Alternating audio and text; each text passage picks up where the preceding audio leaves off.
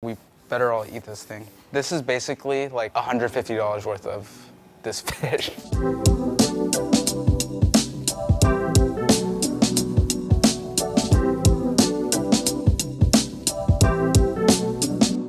My name is Jon Yao from Cato Restaurant, and today we're going to be doing steamed fish. It was like the first dish at the restaurant that we really leaned into our heritage.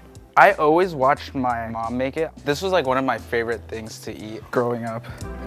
In terms of ambition and excellence, Cato is a perfect LA story. The restaurant opened in early 2022, but Cato came into being when Yao's parents helped him open a place in this tiny, awkward space around Sawtell in 2016.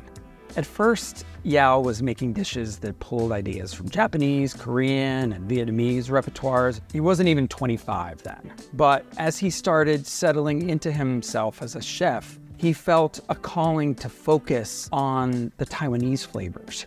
You kind of like look to the high end, like all the fine dining restaurants are either French or Italian, and that's just kind of like your North Star. You just think it's like the highest point. A few years into the old space, I just kind of wanted my own heritage to be valued the same.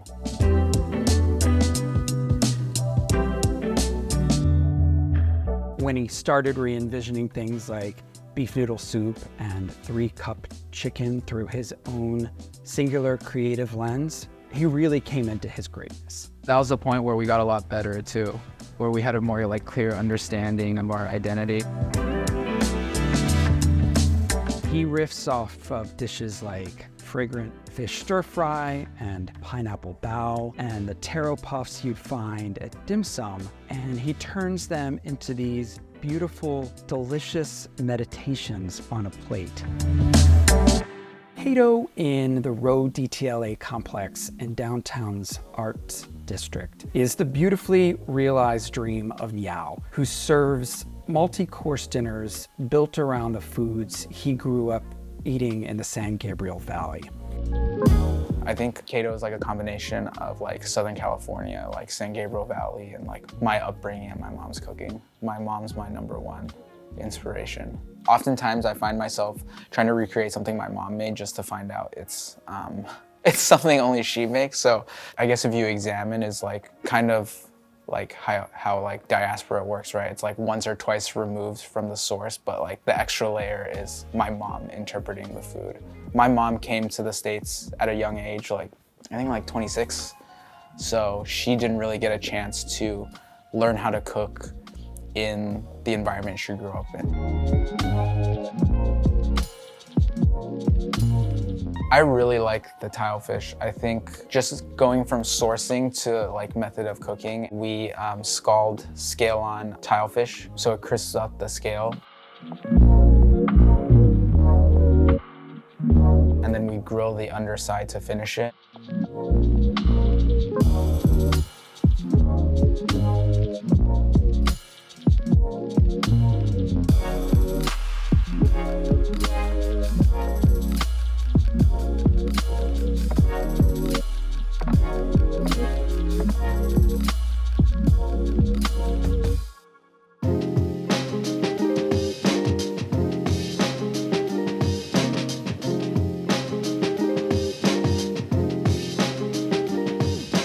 We get whole fish in twice a week from Japan, and then we usually process it.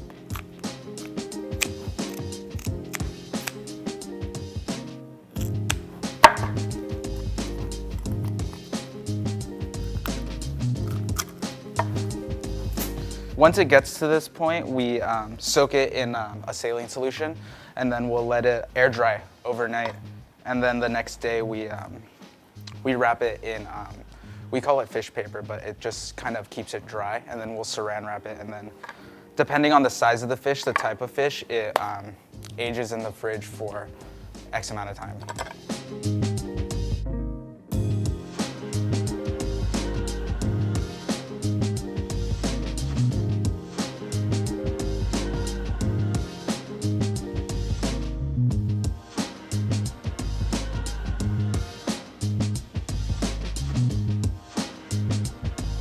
At the restaurant, like we basically yield this bone and then this fish, and then I brought a sample today. Right now, the fish on our menu is tilefish. So these are tilefish bones, but we'll basically like boil them and then wash them like really carefully with like a pressure wash, and then we'll yield this. And then over the course of an hour, we steep this with ginger and rice wine, and we make a tea.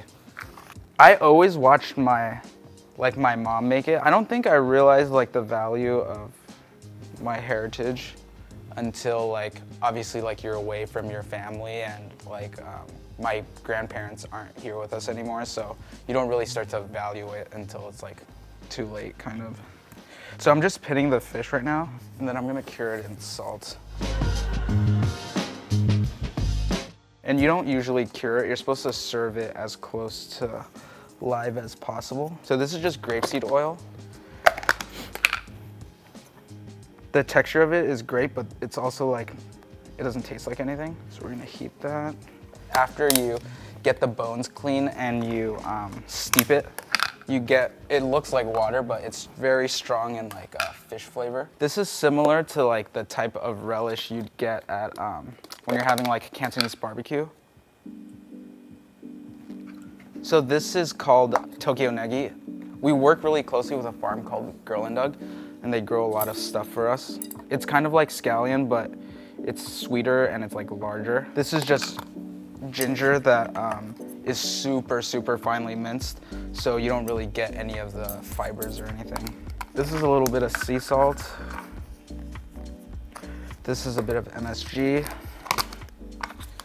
And then once that oil comes up, we're just gonna scald it. So after we make the bone broth, we basically season it with a soy that we bring in from Taiwan. It's cooked over a live fire midway through its aging process, and they add a bit of anise and sugar into it. But we've been trying to expand our Taiwanese pantry, but this is it in case. I don't think you can find it in stores, but we bring this in from Taiwan.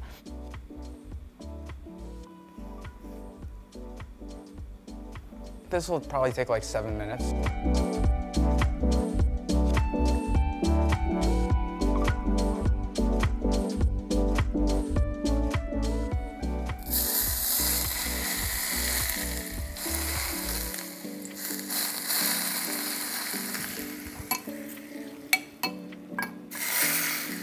So this is that same type of green onion that was in the relish earlier, but this is just cut into like strings, basically.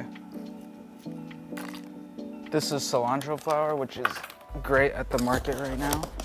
And this is Delfino cilantro.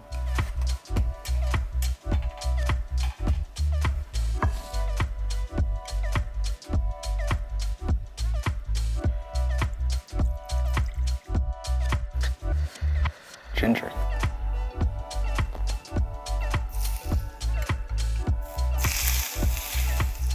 And then I'll put some of this oil that's already flavored in.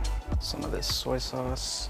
My parents were super busy when I was growing up, but no matter how late, my mom always made it a point to cook like a full meal. In Mandarin, it's called sancai itang, which is like 3 dishes in 1 soup, and she pretty much always hit that. Watching how my parents were growing up, like I really want to make sure like number 1, people are like nourished and satiated, and that people feel like the food was like made with love. We're executing a vision where it requires certain resources from us, from the diner, to like curate a very specific evening for everyone. We always try to challenge ourselves, whether it's improving a method or improving how we source something. We're doing fine dining to like prove that like this type of Eastern cuisine and tradition can be on the same level as like Western culture. There it is. Steamed Blackthroat Sea Perch with ginger and Tokyo Negi.